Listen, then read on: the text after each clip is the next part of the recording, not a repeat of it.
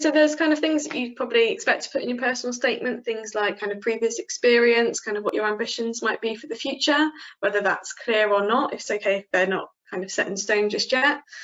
And then when it comes to your skills, I'd try where you can to think about kind of the evidence for those skills that you've got. So examples of where you've demonstrated those skills. It might be slightly more unusual, it might not be within your academic studies, but you have undoubtedly got a huge number of skills that would make you really great candidates as a student, and think about what evidence you have for that. And then I think for me, kind of what took a reasonable part of my personal statement was really discussing my motivations. So why did I want to come to Bath? What was the reasoning behind it? And that kind of lets the person reading it understand, you know, why this is the right choice for you, and then therefore why you're the right choice for them on their course.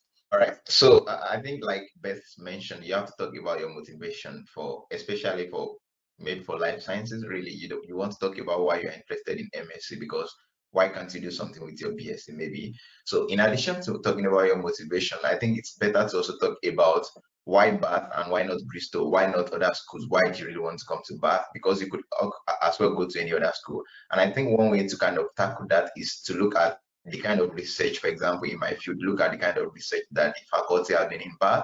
You could mention some that appeal to you. I think that's what I mentioned while I was applying for admission. I saw a professor doing something around diagnosis of cancer, and that was very kind of fascinating for me. So that made me prefer Bath compared to any other universities around. So talking about why the university is very important, and you can name names. For example, if you find something interesting about a particular lecturer, you can put the name in your personal statement. I think there's no harm in doing that. That shows that you've done some homework and you're really fascinated about it.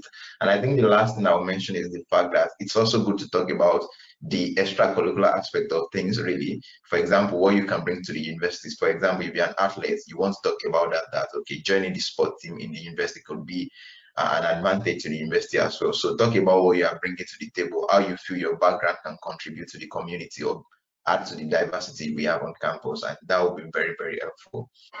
Both of them have covered a lot of what I was going to say. The only thing I'm going to add on is please give it time. Do not rush with it. It is an important piece of writing that you're going to do. It has got some weightage, so create multiple drafts if you've got time, and do not put the personal statement off till the end and then just rush through it. That's definitely not the way to go. Think clearly about the aspects of the course that you're choosing and how it aligns with what you want to do in future. If you've got some idea, even otherwise, like Beth said, try your best to align those things, the course, the university, the city, everything. Explain your choice and justify it.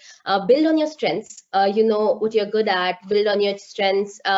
Talk about your achievements, your skills, your experience. Just be authentic and give it time. Write a nice piece of a personal statement. You should be good to go.